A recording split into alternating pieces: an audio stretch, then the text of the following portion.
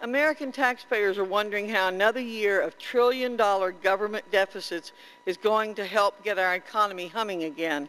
We've seen a costly stimulus package that didn't create the jobs that were promised. Then it was a trillion-dollar health care bill that was more about Washington control than giving patients the control they want. And recently, Congress increased the national debt limit by $1.9 trillion to pay for its record-breaking spending spree over the past 12 months. So it comes as no surprise that today the White House unveiled a new trillion-dollar health care bill that is even more expensive than the Senate bill it was supposed to improve upon. When will Washington get it?